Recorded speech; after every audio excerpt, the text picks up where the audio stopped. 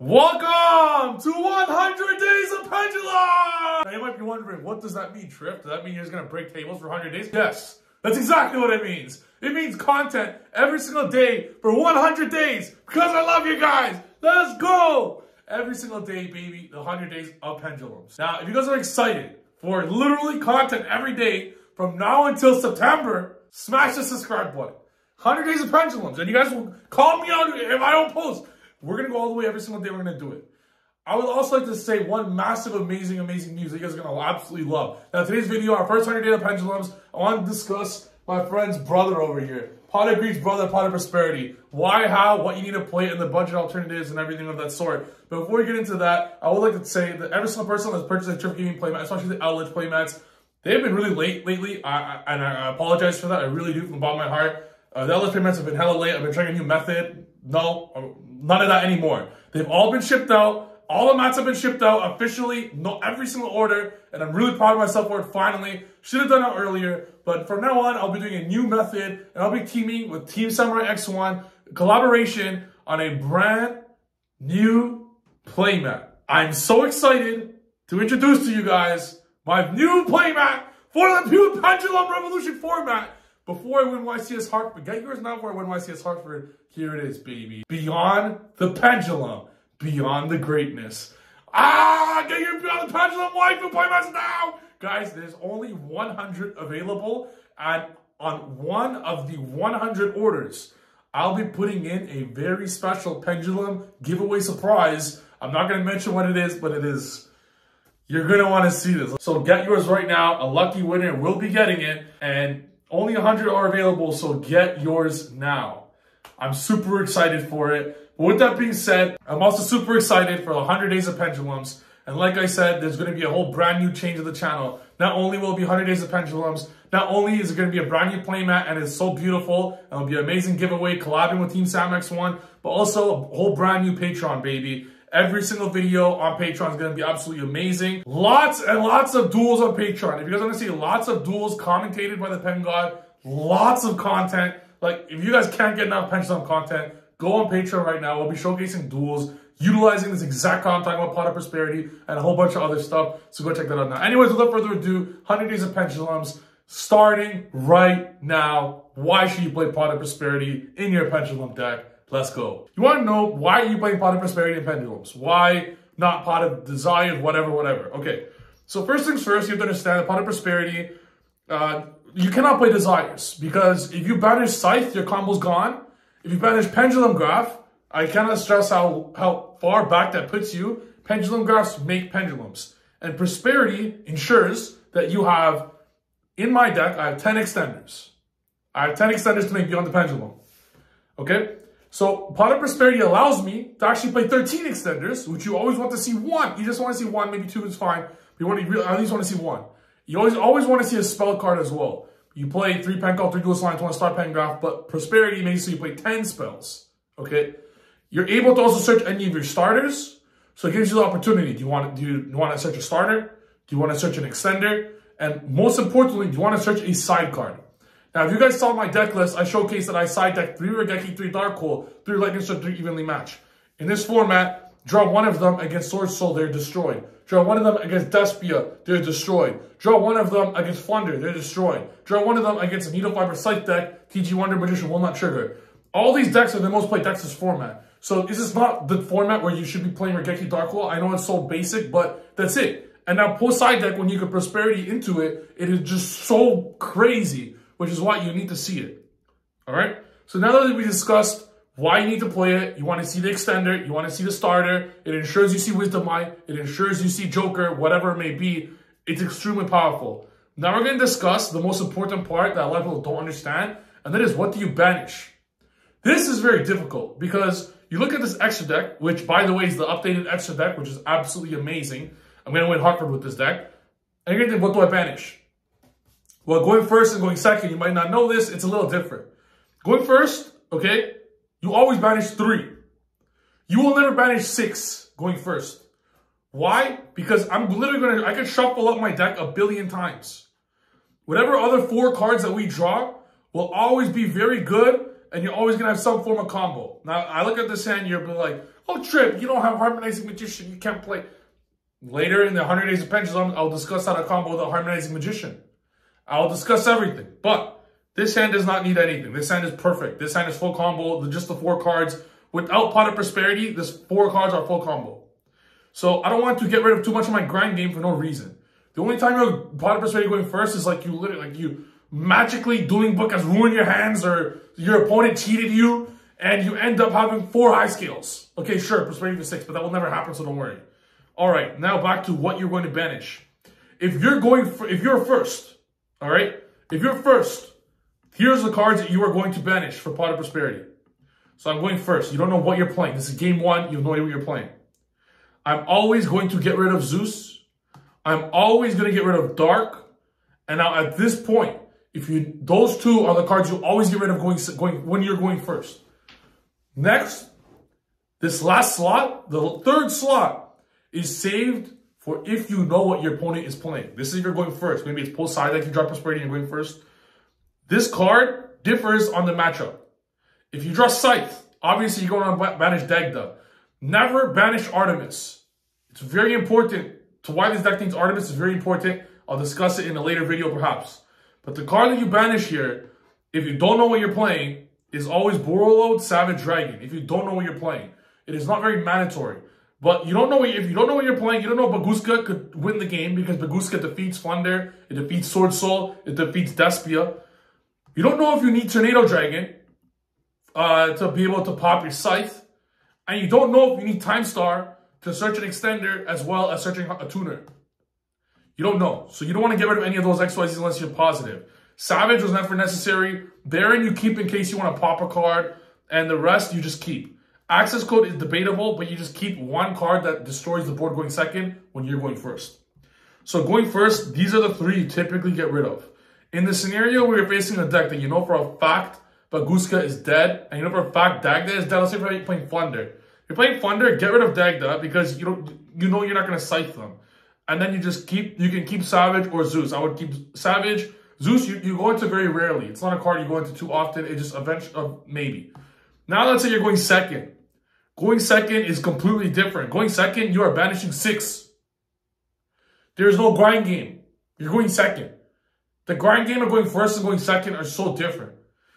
So the cards that you banish going second is very simple. You will not try to Scythe them going second. Going second, you break their board and you set up perhaps a Pengraph or maybe one more interesting, maybe like a Baron, but you clear their whole board. So going second, you get rid of Dagda, TG Wonder Magician, because those are specifically cards that will break the board. Now going second, cards that will Scythe lock. Now going second, you know what you're playing. Are you really going to Appaloosa going second? There's a very slight chance, but maybe not. So I'm going to put to the graveyard the cards that are optional right now, okay? When you're going second, you want to look at your opponent's boards, and I'm going to discuss everything. These 5 are untouchable. You see these 5 links? Don't even look at them. Yeah, and the Baron, don't even look at these 6. Don't talk to me if you're going to banish one of these 6. Trust me, don't get rid of Artemis. Never banish Zeus going second. And at this point, you have to make a decision. You look at what your opponent is playing. So we already banned Dagda TG Wonder for sure you know is gone. Alright, now out of these 4, which ones will affect them? Never get rid of Time Star, really helps. Okay? Out of these, which one are you likely to go into? You are not going to Appaloosa him, trust me. Okay, Savage is the least likelihood. Dark. Can Dark really help you? Can Dark really help you here? Does the opponent, are you only special summoning Vishuddha?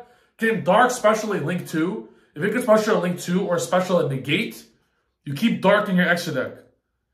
Can Baguska stop them? Can Baguska outright destroy them? Do they have Vishuddha to stop the Baguska? If it destroys them, you always keep the Baguska. Going second, you will rarely need Tornado unless they're playing a back row deck. So at this point, you make the decision, what's better? Do they have a Link 2? Charmer, Baguska, Time Star, one of these. Typically, these are the 6 you banish going second, unless they have a crazy good Dark target. So these are the 6 that you banish. Now that you guys know what you banish going first, now that you know what you're banishing going second, and now that you know that you need to play this starter or extender, I want to give you guys a hypothetical situation.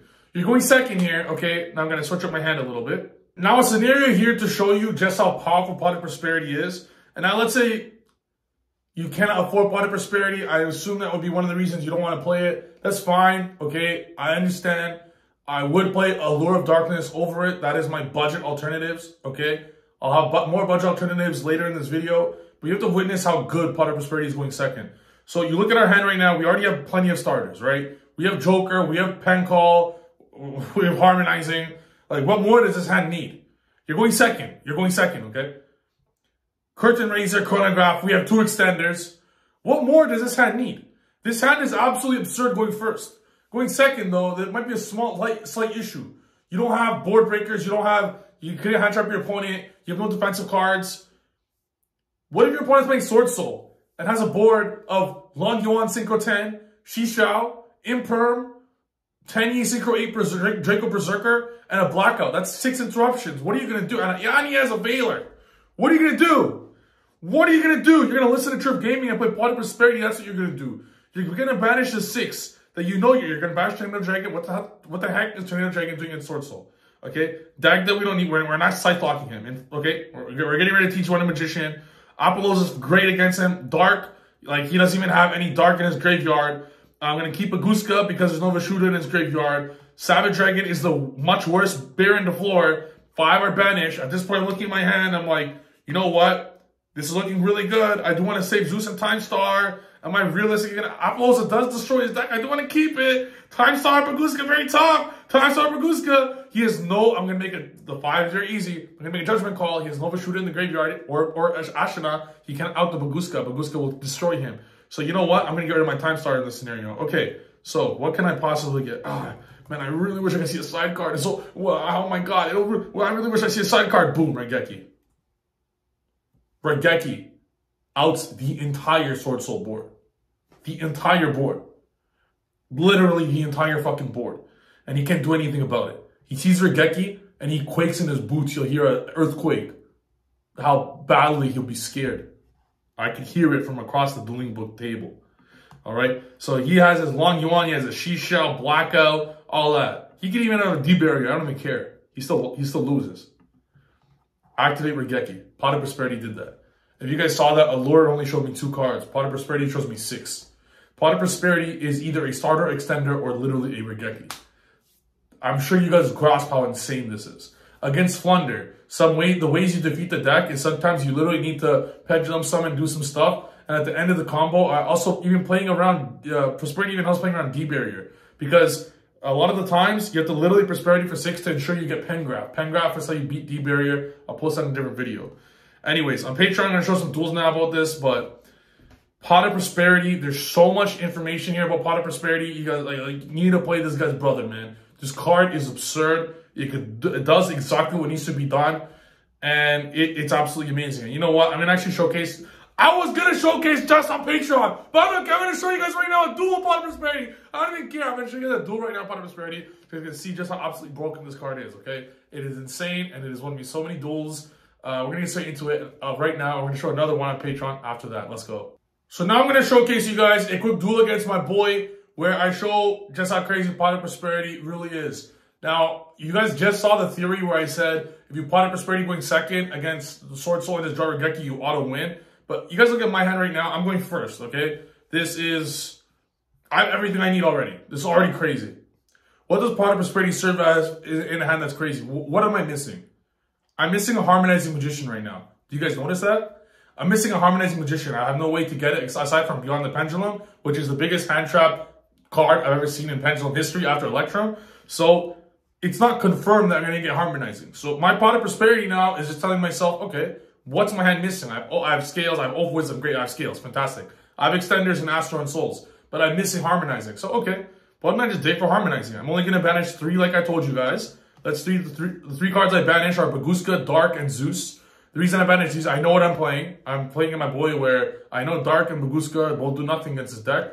And Zeus, I'm going first, so you're going to get rid of that. So the 3 cards that get revealed for Baguska, for Pot of Prosperity are Curtain Raiser, Joker, Iris. I already have Oath and Iris with Oath and Wisdom. I already have my Scales I want. You always want those 2 Scales. I already have 2 Extenders and Souls and Astro. What do I need Curtain Raiser for? What Pot of Prosperity does, it just ensures whatever I'm missing, I get. It's basically a searcher that says add any card you want from your deck to your hand. And you don't lose your grind game because banishing 3 is nothing. You're never going to use these 3 cards anyways. So I choose Joker. Why? Because Joker searches Harmonizing Magician. So now guaranteed, I'm getting access to Harmonizing Magician. Now in doing so, it makes it so my Beyond the Pendulum, he actually has Ash and Veiler in hand, okay? I'm not going to reveal his hand and what he's playing because my friend wants to keep his deck secret. But I know he's Ash and Veiler in hand right now. So if he's not choosing to Veiler the Beyond the Pendulum most likely, but he opts not to hand trap the Joker. If he hand trap the Joker, our Beyond the Pendulum will resolve and we will get our Harmonizing Magician. Do you see this big brain play where you're just, no matter what happens, you get access to your full combo? Now, if he hand traps Beyond the Pendulum, I could not care less. He ashes the Astro, which is a good Astro, because that puts me on, you better have another extender to make Beyond the Pendulum. So I'm like, that's a good play, that's a good play. So he ashes the Astrograph, that way I'm not able to actually get it, but I did have another extender because we're playing the best deck on the planet. I go Beyond the Pendulum, he opts not to affect Veiler because we already have Harmonizing. If it wasn't for Joker, we wouldn't have Harmonizing. If it wasn't for Prosperity, we wouldn't have Joker. Not only did Joker just get us Harmo, but it actually got us a free monster to make Beyond the Pendulum with. Like, it's absolutely insane. Prosperity gets anything you want. They get you the best cards in your deck. So here we're going to Pendulum Summon. I do not summon the Astrograph. Look, now I summon the Oak Dragon. Because upon him starting getting the Joker, what could he do here? He has Veiler in his hand. He can't do anything. He actually cannot do anything. I go Baron the Floor, Celestial, stop him with doing the Acid effect of Baron the Floor, and then nothing you can do. The duel's over. And I'm going to show you guys a quick little combo here, which is, I think is amazing for you guys to witness. I go Dag the effect to add Harmo effect, Dag the set. I'm going to go Baron effect to pop the Time Star, Astro effect to special summon, adding the double Iris. I have not used the effect of Time Star yet. I'm going to use Time Star now to search Tuning Magician. And look at this. I go Needle Fiber. This is the new combo that I do. Going to Savage Dragon, and now this ends on Savage Dragon, Baron the Floor, Needle Fiber, Time Star, Pengraph for 2 with Scythe Lock. The deck's insane. And there's a lot of cool tips and tricks, which obviously I'll show you guys in our 100 Days of Pendulum video. But this is just a little sneak peek at our combo. And he has Ash and Veiler in hand. I'm not going to reveal what my boy's playing, so I'm not going to show the rest of the video. But as you could best believe, we won. Obviously. Pen best deck. If you guys enjoyed this video, I want you guys to smash the subscribe button, smash the like button. I'll be showcasing a lot more like this and a lot of duels in the future. But for the next few days before Hartford, I want to show a lot of tips and tricks and secrets on what you want to play. This is a little tidbit of the combo, which you guys are going to be seeing a lot of combo tutorials in the next few days.